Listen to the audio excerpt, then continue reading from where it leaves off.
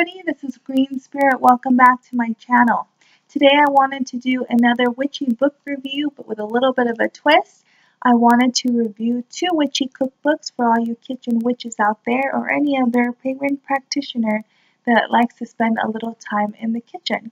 So let's get started.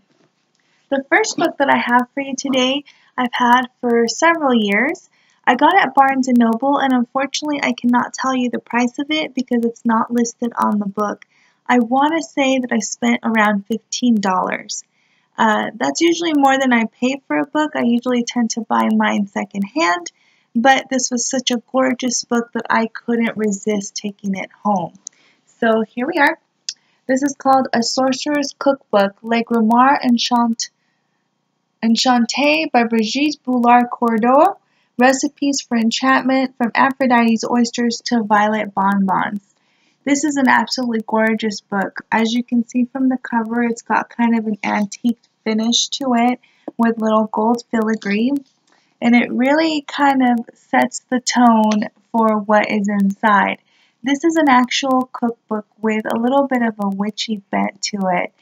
So anybody really, you could give this to non-witches or pagans alike, but it's quite magical in its presentation, and its imagery and illustrations is just incredible. So let's take a look at the inside. When you open this book, you'll notice that the pages are made to look a little bit weathered or antiqued, as if maybe they're like tea stained. So I'm going to go really quickly through the table of contents. It does have a foreword. And it also talks about the Sorcerer's Handbook, condiments and sauces, soups and stews, first courses and salads, meat and fish, desserts and sweets, jams and jellies, brews and potions, and a table of recipes. It goes on to talk about hunting and gathering, magical plants, protected plants, sorcerer's herbs, and it says something like, their highly colorful vernacular names such as wormwood or black briny are a picturesque language that describes a sorcerer's favorite ingredients.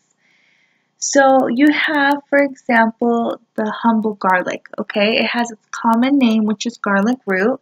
It's got its Latin name, Aliara petiolata, and then it has its traditional vernacular, which is hedge garlic, poor man's mustard, okay? And it gives you information about sorcerer's nightshade and tips for a good harvest, okay? Then it tells to you about how to harvest and choose plants from edible roots, delicious weeds, wild vegetables, flowers and flavors, juicy algae, and wild fruit. And then I think that I love how this book included a list of toxic plants. So I don't know, I'm working off my laptop today, so I don't know how well you can see this, but I will try to put it close. Hopefully it will catch it.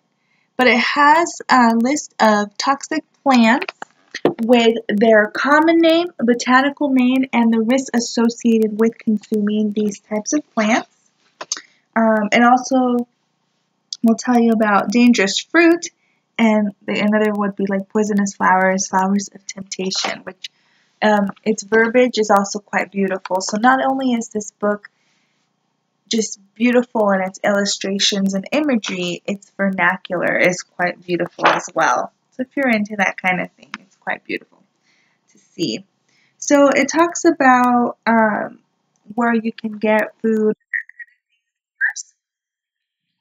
And then we're going to go ahead and get started on the actual recipes. I'm obviously not going to go through this entire book. I want to say, let me tell you how many pages are in this book. There are, goodness, 231 pages, including the index. So this is quite a large book, so I'm obviously not going to go through all of them, but I do want to kind of give you a snippet of what you can find in here and show you some of the best images that I found. So I'm going to start at the beginning.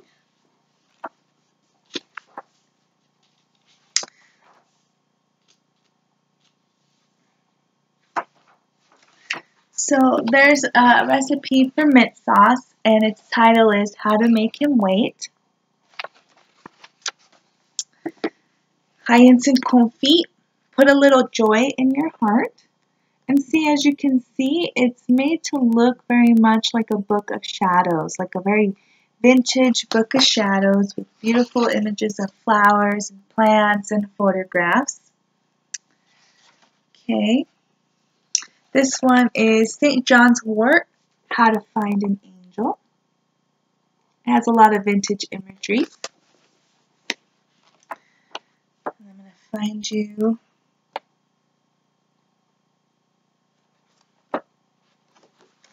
I love this image. This is one of my favorite images in this book. This is for a poppy brioche and says, live in a moment of scarlet passion. Absolutely gorgeous. What's cool about this book is that not only does it give you the recipe in a very interesting way, but it also gives you information. For example, on this poppy right here, it says spice for conversation. The red poppy belongs to Papyriferaceae family and grows in fields along the side of the road. Its leaves are edged with long pointy insides or serrated segments, and each serration ends in a straight whisker. Its bulbous urn-shaped center contains a multitude of little dark round seeds from which the oil is extracted. So it gives you little tidbits of information as well. So if you're really into just beautiful imagery, great food, and just a fun way to kind of read a cookbook, this is a perfect book for you. I'm going to give you one more, and then we're going to move on to the next book because I don't want to make this book or this video super long. I know it's hard for me to keep them short, but this is a raspberry hawthorn jam, and the title for this recipe is called Shelter from the Storm. So then here it is, and like right below that it says the spell. So the spell is in your recipe, which is really cool. So there you go. So I hope you guys check this book out. It's absolutely gorgeous. Give it a shot. Try some of the recipes. And even if you're not really into the whole cooking thing, I think it's just a beautiful book to have for your collection. So there you go. Okay. The next book that I have is a book that I've had for about 9 years. It is not an illustrated book. So if you're really into needing cookbooks that have pictures, this is not the book for you. However, this book is perfect for anybody really. You can use it for your family and such, but it really has a specific bent to it. So it's perfect for spots, celebrations, pagan gatherings, that kind of thing. This is called Full Moon Feast, Food and the Hunger for Connection by Jessica Prentice. And basically what this book does is it goes through each of the moon phases, okay, and has accompanying recipes for each of the moon phases. It gives information about the traditions of our ancestors, collective ancestors around the world, and what they would consume at different parts throughout the year or different seasons throughout the year. It gives a little bit of a history of their agricultural practices and the reason why, certain either plants or animals are eaten at a certain part in time. And it's absolutely delicious, and it's a really great book to have. So I'm not, obviously, like I said, this book is not one that has images in it. However, it does have little table of information about certain things pertaining to a particular food. So for example, if you go under the milk moon, then it'll give you a list of traditional animals besides cows that have been milked in different parts of the world for their milk, and milk that you can use to create recipes and that kind of thing.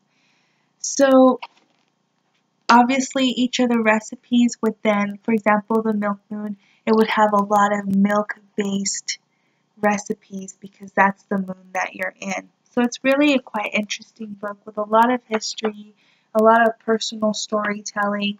It also has like under the meat, let's see. Okay, so like for example, under the corn moon, we have suffer-free succotash, okay, and calabacitas, which is squash, okay, with herbed crema, with herbed cream, okay. And then, for example, I'm going to pull up the mead moon because I want to kind of tell you some of the recipes that are in there. Okay. I bought this book again about 9 years ago when I was still living in Washington State at a kind of used to new bookstore. Okay, so here we are at the mead moon, okay? And again, it starts with the history, and then when I was talking about those little kind of boxes, it has, for example, drinks of the gods, 13 traditional inebriated beverages.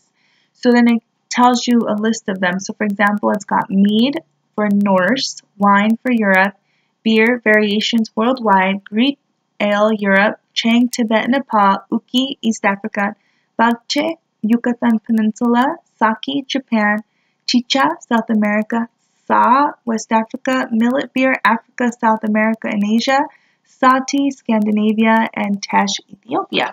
Okay, let's pull up the recipes. So under the mead moon, we've got how to make mellow mead, honeybee lemonade, a recipe called I Dream of Peaches and Cream, which again would contain honey because of, traditionally that's what mead is made from. So if you are a vegan or vegetarian, there are recipes in here for vegetarian meals. There might be some that you can adjust for veganism, but there are a lot of, because this is based on traditional food, and traditionally there was a lot of animal consumption and dairy consumption in a lot of different parts of the world. This recipe book, you might be able to adjust, but the recipes, just so that you're aware, are very traditional.